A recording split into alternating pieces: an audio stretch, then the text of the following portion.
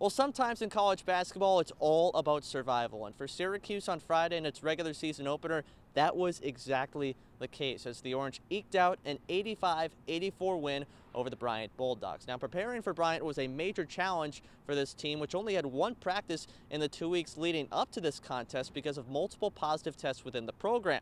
And head coach Jim Boeheim said after the game he believes they shouldn't have even played this game. You know, you cannot play basketball when you don't practice. I mean, that's a fundamental thing that everybody knows.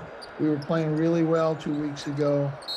You know, we go on 14 days. Players kept themselves in okay shape, but we practiced yesterday, guys. Some guys were dying. We were down double digits at one point, and, you know, we just didn't give up. We weren't making shots. You know, his first game kind of, it's hard to, you know, just jump into a game right away and be moving and, you know, guarding someone and all the little stuff that happens in a basketball game.